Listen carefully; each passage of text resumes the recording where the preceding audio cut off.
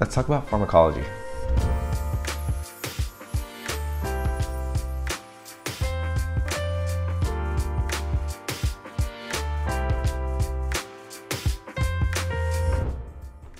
Hey guys, welcome back to the channel. My name is Yona. I'm a third-year podiatric medical student at CSPM, and today I'm going to be sharing some tips and advice in order for you to be successful in your pharmacology class. To be honest with you guys, pharmacology is a really tough subject just because there's just a lot of information in pharmacology and you're going to have to memorize all that information, and it's up to you how much effort you put into this class in order for you to be successful.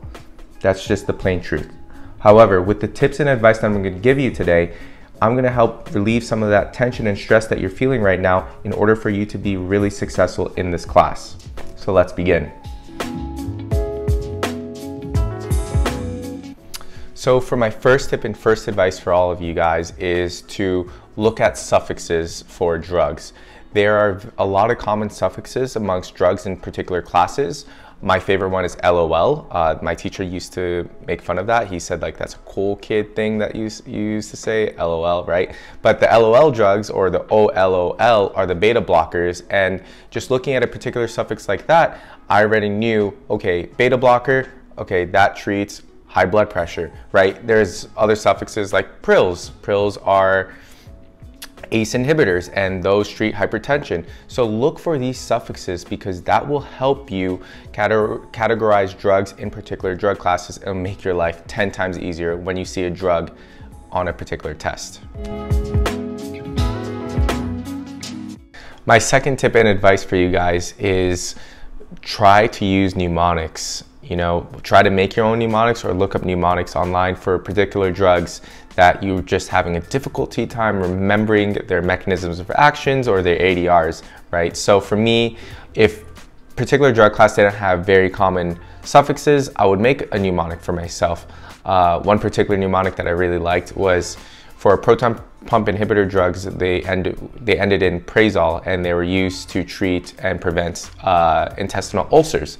So my way of remembering all that was I pray to God to help with my stomach ulcers, and so I had the pray in that sentence for the suffix of those drugs, and then the stomach ulcers leading me to think, oh, these drugs help treat stomach ulcers. So that was my way of helping me remember those particular drugs. A very common mnemonic that is very popular amongst all pharmacology courses is the mnemonic dumbbells, right? So if you have a cholinergic overdose, dumbbells, that word, each letter represents a particular side effect for taking cholinergic drugs. So that was a really nice way to remember all the side effects without having to memorize sentences long, you know? So try to use mnemonics if suffixes aren't working, and try to use suffixes plus mnemonics together to mix and match things and personalize it your way to help you when you're taking an exam and looking at particular questions.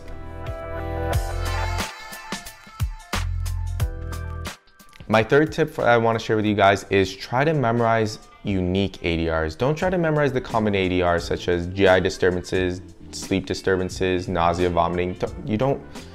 Okay, it's important to know those, especially when you're talking to a patient.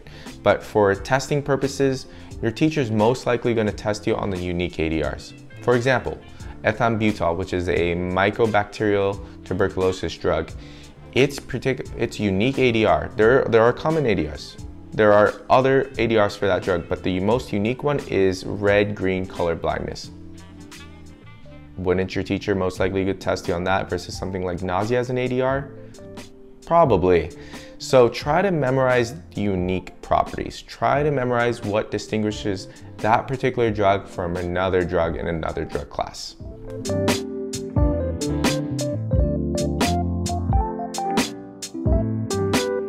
My fourth point that I'd like to share with you guys is to invest in this little book called Deja Vu. I love this book. I didn't use it as much as I would have liked to in my pharmacology course, but I did find it very useful at times when I needed to look at a particular drug, go into the index, and then it would refer to a certain page. I'd go to that page for that drug I was interested in, and it had these questions over here that would basically, you would read the question and you would read the answer to that question, and it will just tell you more information about that drug, anything that was that seems pretty important, and this book really did help through my time taking pharmacology for certain drugs that were really just weird or unique or just very common, but I couldn't find it on the internet. So I like this book just for reference as I was going through my course.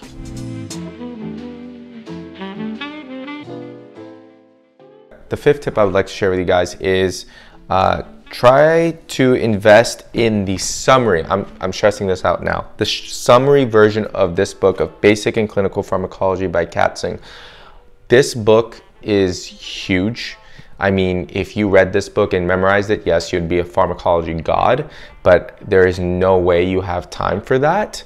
So there is a summary version of this book that I don't have with me right now, unfortunately, but it does a great job summarizing each chapter of this humongous book, and it's still by Katzing and Co., but the summaries are great. It gives you the information that is really high yield, as well as it has end of the chapter questions that I used as a way to test myself on that particular chapter and the drugs of that chapter, and it helped me prepare for going to a pharmacology exam and feeling like the questions wouldn't surprise me at all, because I was sort of doing these clinical based questions, and it was really nice to just sort of get a general overview of how it was going to be like.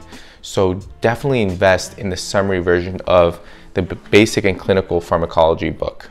Not this humongous book, unless you want to be the type of person who really wants to read this book and it will help you, sure, but definitely the summary version of this book will help you, especially if you're doing like all-nighters.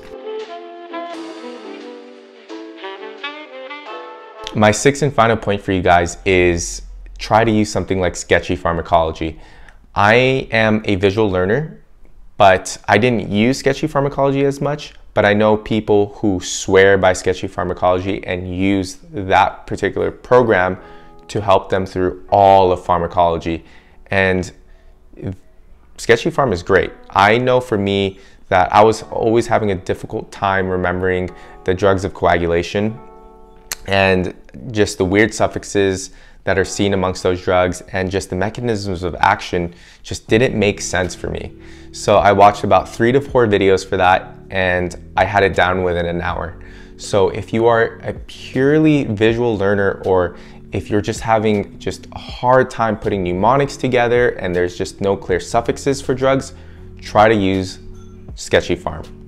With all that being said, hopefully the tips and advice I've given you guys in this video will help you succeed in your pharmacology course.